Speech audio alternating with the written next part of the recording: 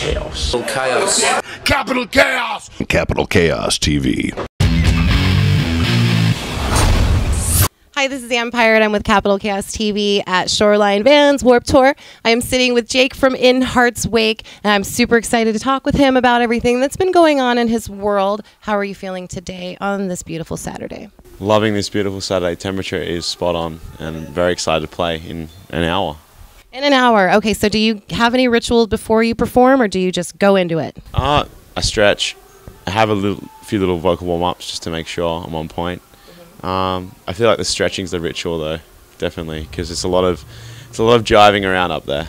Yeah. So. Right. And so I understand that you are from Australia. How long have you been here in the States? Is in just this tour? You mean how long? Oh yeah, since Warped Tour started. So June 20th we flew in. It's been 7 weeks.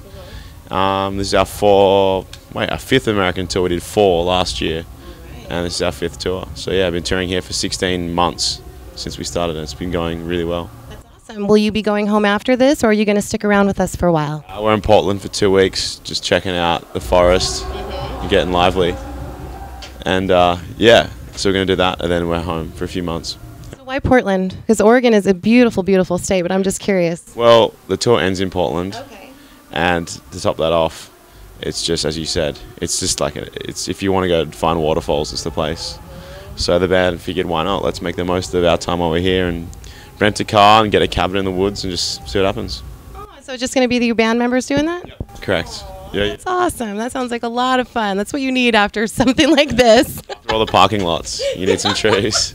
Do you guys spend a lot of time in the parking lots? Because you're the second person that said that. Yeah, well, every tour, the vans and buses have to park somewhere. Yeah. So find the biggest parking lot, and that's probably where Vans Warped Tour is going to be. Yep. It's called Vans Parking Lot. All right, so you guys are a band that talks a lot about environmental, social issues.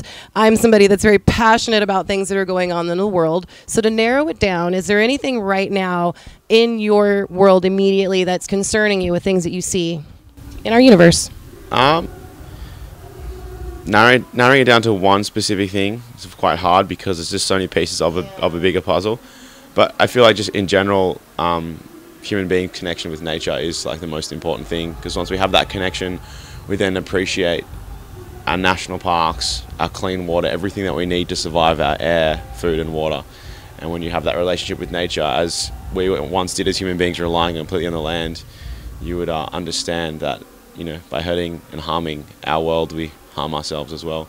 So it's how to live in coexistence and also evolve as human beings. It's quite a challenge as we're finding for our species. Yeah, it is. So if you had any suggestions or advice for people that are watching this, that are going to listen to you and look up to you, to lead by example, what are some of the things that we can do to protect our world, to be better people?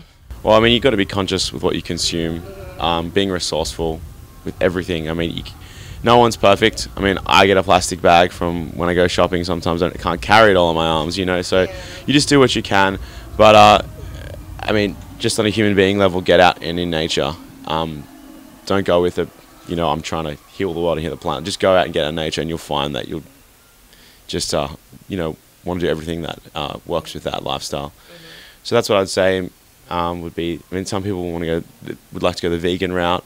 It doesn't work for everyone. There's many things you can do to help the planet, but be conscious and yeah. Okay. Yeah. So just to touch on people getting out of the house, what are your thoughts on the Pokemon Go thing? Because I guess in one aspect, people are on their phones. On the other aspect, it's getting them out and they're checking out their city and their world and they're walking. So what are your thoughts? Yeah, interesting one. I mean, if it makes people happy, then I'm all for it at the end of the day. But is it making people on their phones more? I don't know. Do you know what I mean? Yeah. Like, so I wouldn't be looking at it like, oh, but they're getting outdoors. At the same time, people are connected, but they're not really connected. It's disconnecting as well. So I'm not against or for it. It's fun. If people are enjoying themselves, go for it. But put the phone down and look around too. That's what I have to say. Yes. Be aware of your surroundings. Yes, I think it's good to put our phones down, and it's also really good to take our shoes off and connect with Mother Nature every now and then. I do not believe we're supposed to wear shoes. No. The rubber and whatever you've got on beneath your feet definitely interrupts the electromagnetic field going through the body for sure.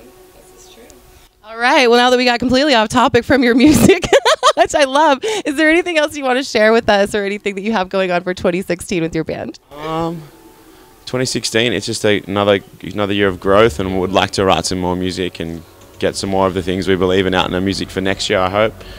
And yeah, check out what we're about. On our previous records, we, as a matter of fact, we planted a tree for every record that we pre-ordered in Australia. So we made it in the middle of the Australian desert in Western Australia, where it was, you know, huge. Like the habitat was just screwed over. The animals had no shelter, nothing, and we planted. We were able to fund the planting of 1,347 trees, which is, if you look at it in the photo and the aerial footage afterwards, it goes from complete desert to like just a massive forest full of kangaroos and all sorts of wildlife. And I mean, we helped facilitate that, but the fans did that, you know. So things like that, going back to the question before, is just really cool ways of bridging that. And yeah, see what we're about. Check it out. That is so impressive. Not only are you leaving us with this music that's not going to go anywhere, you basically helped the environment in a permanent way. Like, I just want to thank you personally. That's extremely, extremely selfless of you. So thank you so much. Fans, you got to thank the fans too. It's, yes, and thank the fans, because the vessel, they're driving the ship, they're helping out. All right, so check out In Heart's Wake, find them, ask for them to come to your city, and they're not going to go anywhere. This is Capital Chaos TV. Thank you so much.